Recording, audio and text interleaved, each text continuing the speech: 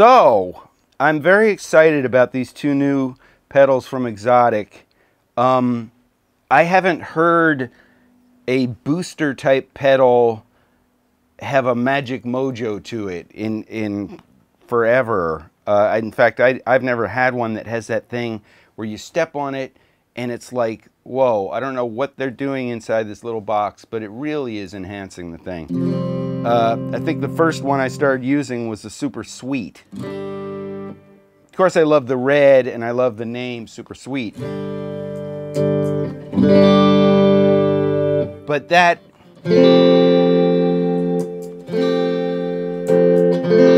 it's like the frequencies that are being boosted just in the stock pedal are so nice for clean and for cranked. I started just leaving it on when I was doing a clean pass, you know, as opposed to, it's like it has some beautiful crystally kind of highs, but it also has mids and lows. I don't know what it has, but it's great. And so even though it has 4 dip switches that give you a whole bunch of options of how you can suit it for what you want it to do, this thing sounded so good right out of the gate that I didn't want to mess with it at all. The other one is the Super Clean, which also has 4 dip switches that I have used, the one that cuts the highs a little bit, which is great when you have a really bright guitar and you're switching, which I was doing, switching to a distortion sound where I'm flipping it to the back pickup.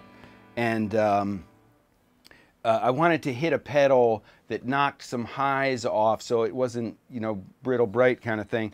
And it really worked for that. I have it back in the stock mode now because I've kind of, my favorite thing now, if I'm not using the Super Sweet, which has sort of a little bit more gain to it, but like if I'm doing a straight ahead Strat clean thing, I'll do the compressor, which by the way, that's an Xotic compressor that I decided to paint on a pedal board that I painted all the things. So that's a one of a kind right there. But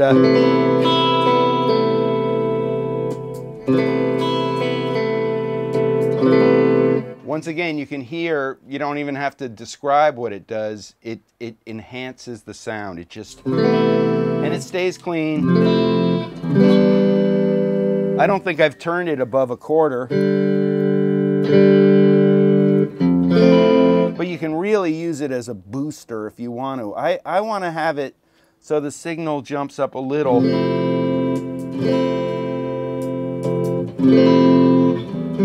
But it's still not hitting the amp too hard to put it into distortion. But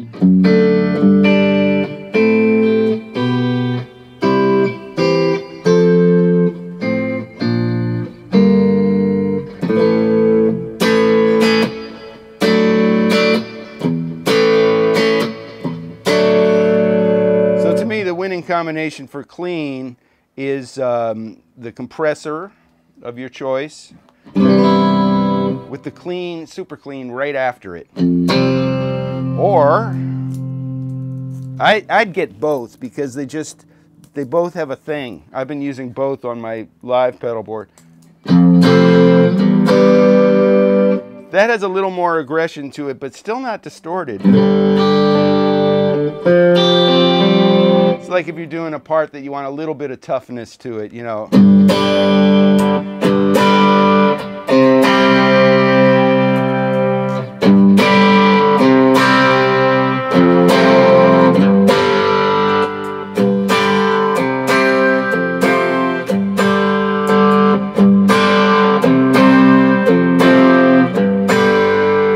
And then when you go to a distortion sound,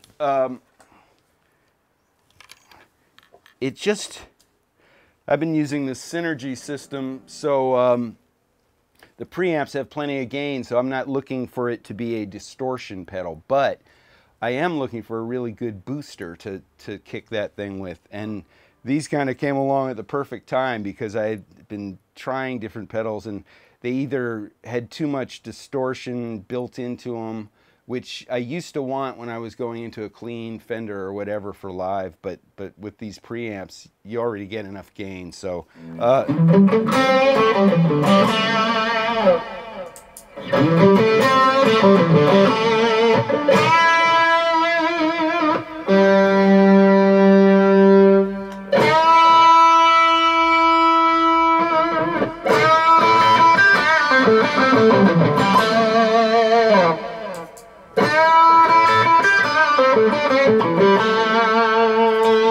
it's kind of the super, actually both of these pedals, you could definitely work them into your rig where they're like an always on pedal, which I noticed that like this Super Sweet on these gigs, I looked down and went like, God, I've had that on all night, you know, because you just get used to that's your sound. It's not some like boosted sound that you only want part of the time, but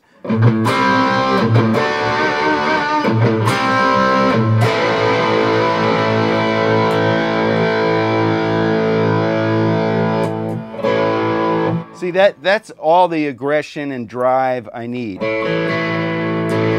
Plus it's adding those sort of meatier frequencies too.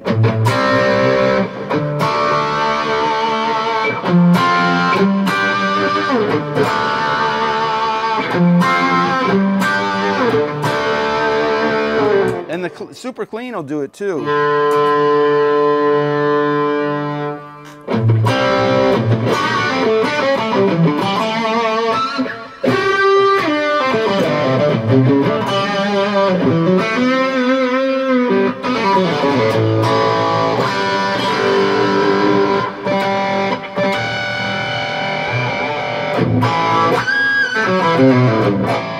Whereas this other one,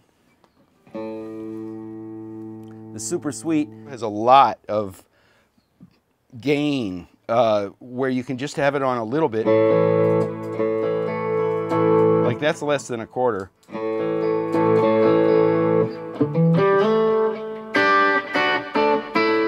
So it's almost like you can set it up for this is a little more aggressive, and this is more just when you want just a louder signal. But those are winners for sure.